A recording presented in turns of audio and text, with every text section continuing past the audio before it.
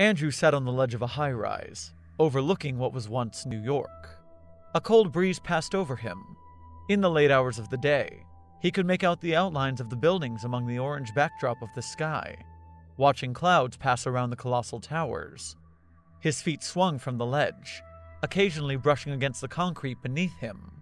Once the One World Trade Center, the structure he sat upon now stood as a final testament to the achievements of humanity. Though it was a small building before the attacks, it now towered above the rest, like it once had. He glanced upwards. The gradient of night was more apparent at this angle, with lustrous copper fading to an undisturbed black. A satellite streaked overhead, departing as soon as it arrived to complete its journey around the Earth. They were common before the patterns, according to his parents. Now, only the information defense array remained.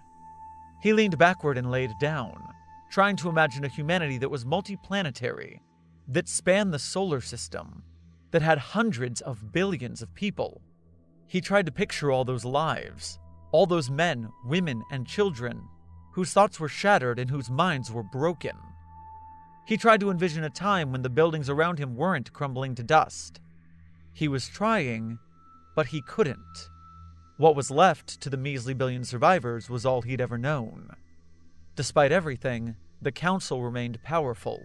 Although humanity faced many setbacks, the Foundation's technology allowed them to continue to rebuild society.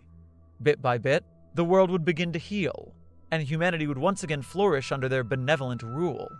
Supposedly. Andrew constantly thought about returning humanity to its former status, to a time before they had been erased. He didn't feel right about it. Wasn't technology the cause of all this? The future was terrifying. Every day he wondered if the patterns would finally break through the defense array. He lived with the lingering fear that there wasn't a future at all, that today could be the last. Even now, the Council reported that pressure on the system was mounting, and they would need more and more energy to keep it functional. The world could end in a single breach, and they wouldn't know until it was over. He rolled onto his stomach, putting his face in his arms. What was the point of climbing a mountain when one slip could end you? Could end everyone? The chance of humanity's survival was so slim. He wondered how he was even born. It was like extending the life of a man who was bleeding to death for years on end. Humanity should have perished in the initial blow. He laid in silence for a while. Slowly, he lifted his eyes toward the inky depths of the sky.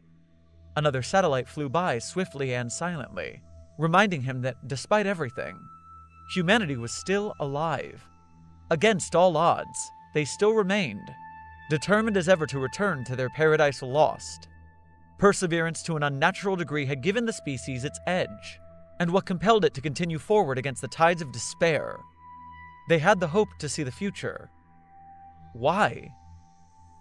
Maybe, just maybe, the future didn't matter all that much. Perhaps the past didn't either. All that mattered was now. Him, his friends, those he loved, they were all alive. Once upon a time, they weren't, and he wasn't, and eventually they won't be again. That day may be tomorrow, or the day after tomorrow, but it isn't the present. The present is what mattered, alongside the hope that tomorrow will be like today, but better. He stood up, staring at his bare feet, then at the buildings nearby. Humanity had once reached a point where the buildings were taller than this one. It was possible to get there again, but it was going to be more challenging. The fact that it was possible was reason enough to pick the world up by its bootstraps and fling it forward once again. 1,000,000 to 1, there was almost certain chance of failure. Yet, they continued anyways, just like him. Andrew looked once more towards the swirling abyss of black, and faintly, just faintly, he could see Polaris shining down upon him.